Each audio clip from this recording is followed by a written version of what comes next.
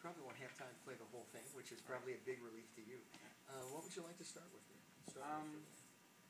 Well, the first movement, it's really more of me working on it, spending a lot more time with it. But I really want to work on my, I guess, fluidity and the way I move on the second movement. Sure. Okay. For me, that's the harder thing. Okay. Start with that. And here's the thing: I'm going to get out of your way. It's only like a minute and change, so I'm going to let you play through the whole movement, and then I'll share some thoughts after.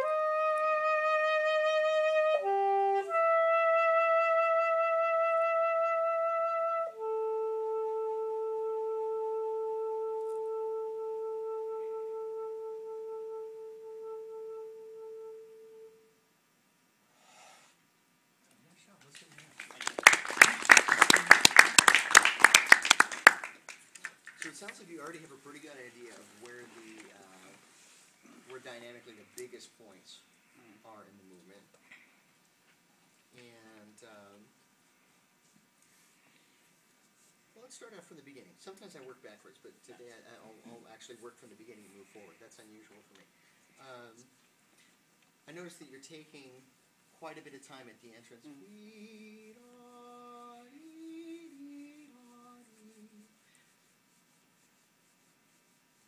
I might take just a smidge less time because I think that it's great to use rubato in a movement like this. She didn't specifically indicate it, but obviously it's supposed to be, a chanson is supposed to be expressive. Sometimes when I'm playing something that's very lyrical like this, I like to establish the rhythm a little bit more before making a big change in what's going on rhythmically. And obviously a piece like this, it's a little easier to lock in rhythmically when you're playing with an accompanist or playing with orchestra. But for me, I felt like you could establish the pulse just a little bit more in the early part of the piece, and that gives you a little bit more credibility and something for the audience to latch onto as they get into it.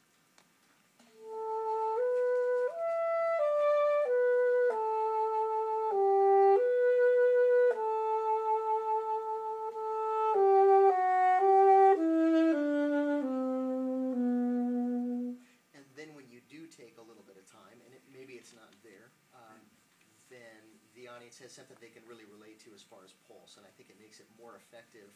Once you establish something and then you change it, sometimes that makes for more effective rubato.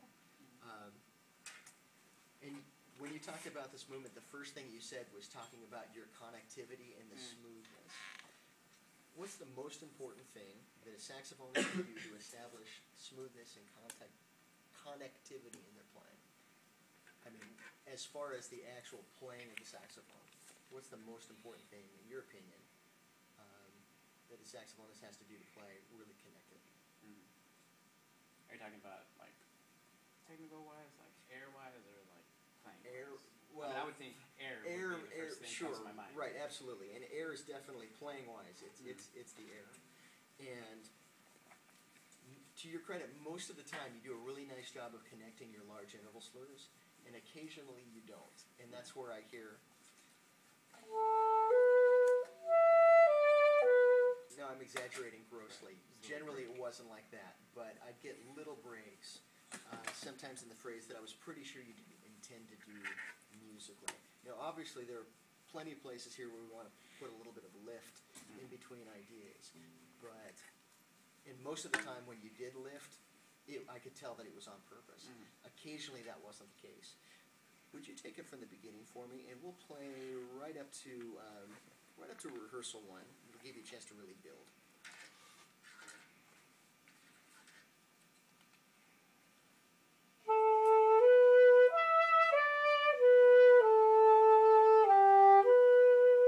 Even there, how much more connected can you make the C sharp to the B to the G sharp to the F? Because it might even be that you're vibrating each note individually, and so I'm hearing it as 4 separate notes. Just do everything you can to blow through the line, and you might think about using your vibrato through the line as well. Maybe that'll affect some change there.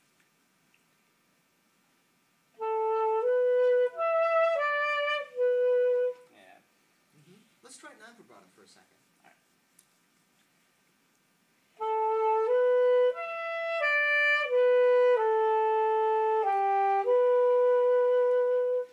Okay, so to me that sounded pretty connected. Would you agree? I mean, Yeah, I kind of still felt a little break in there, but between the C sharp yeah. and the, yeah, I agree. So let's leave the vibrato out again and just focus entirely on the connectivity.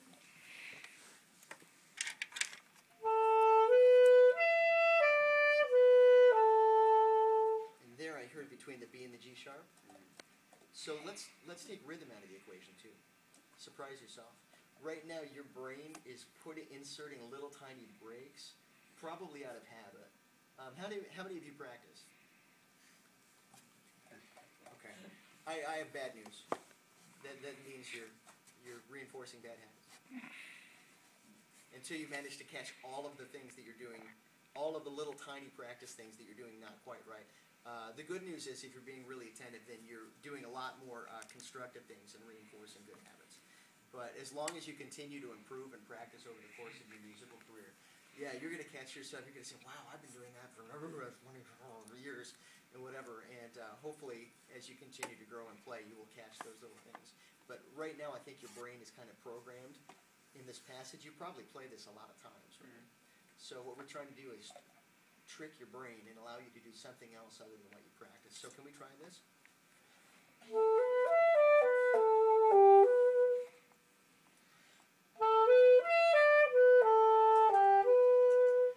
I still heard it. Yeah.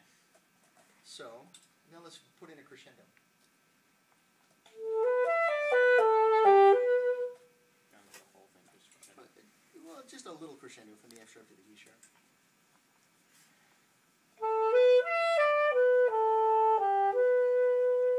I like that better. Yeah, I didn't hear it great. So we nailed it once in a row. Let's do it again.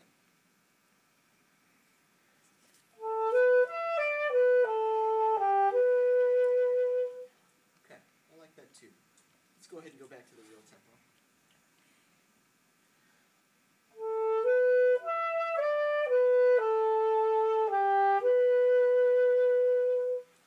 Yeah. Yeah, it sounded a lot better.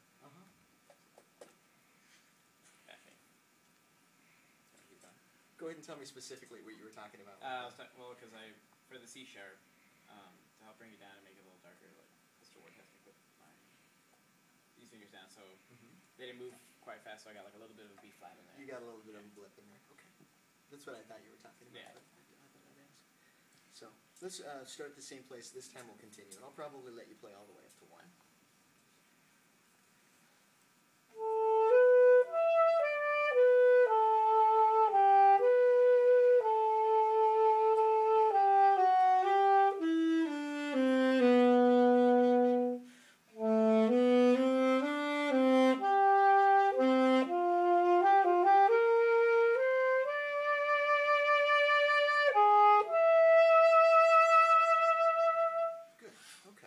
So another interval that's where there's a little bit of a break and you're coming from a really closed fingering from the E to the C sharp. It's right in the middle of the seventh bar.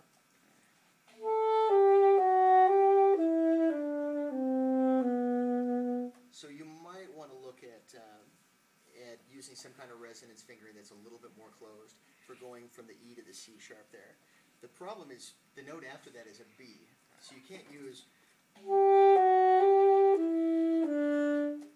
a really closed C sharp, because then when you go to the B, it's going to go ra da da. So you have to find kind of a happy medium, and there are a few different fingerings you can use there that we could talk about, but I know that Mr. Ward knows them all. So you're cheating that rhythm ever so slightly. Dee-da. And you didn't invent this, because almost all of my students do the same thing when they play the piece. They play.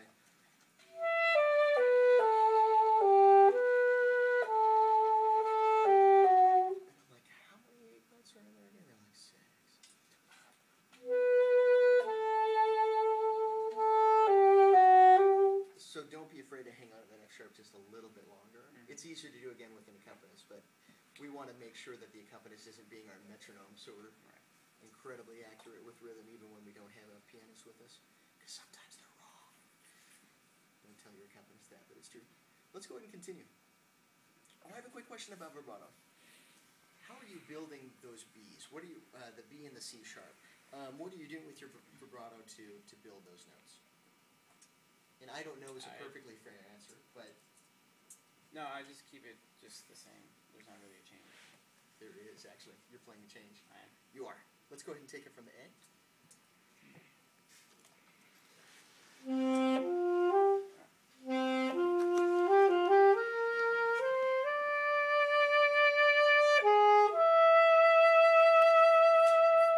So you're starting, or you didn't do it as much this time, but I was hearing...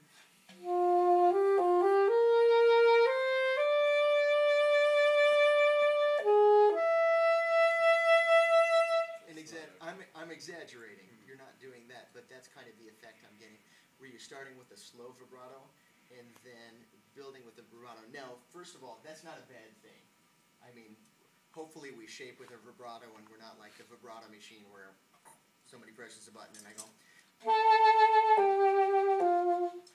And occasionally when I hear criticism of Marcel Mule's playing, they say, oh, well, he's in a vibrato box and that's all he pumps it out. I don't think that's necessarily a fair criticism, but on the flip side, most people when they play, they don't sound like Marcel Mule with vibrato and, you know, a contemporary current saxophone playing. How many of you have listened to recordings of Marcel Mule? Okay. They have this really cool thing called, what's a face tube, U-face, help me out here, what's it called? YouTube. Yeah, I'm kidding. Yeah, YouTube, you can find all kinds of great recordings of Marcel Mule and Sigurd Rascher and a lot of the historical, very important players on YouTube, and it's wonderfully free. Just find a place with internet access that you can. Well, actually, probably most of you guys can pull it up on your phone right now. I want to ask a question. Sure. Yes. Would you just talk for a minute about the difference between the French kind of playing that Marcel Mule or Defaye or one of those guys would do, and what is there an American style of legit vibrato and everything? Absolutely. Actually, two of the most important figures in the 20th century for our instrument, particularly in classical playing, were Sigurd Rascher, and that's S-I-G-U-R-D, R-A-S-C-H-E-R. And people frequently refer to his kind of school of thought of playing as the Rascher school. It's sometimes described as the German school because it's Germanic, but he was in Sweden and this and that. We'll call it the Rascher school for now, just for ease. But a lot of people refer to that as German school playing. And then Marcel Mule, M-A-R-C-E-L, and Mule, just like, Mule. I've heard some people pronounce it Moulet, but apparently he pronounced it Mule, so I believe him.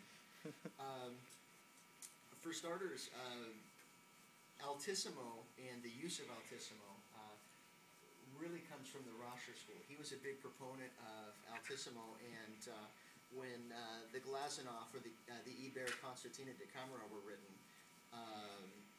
Rosh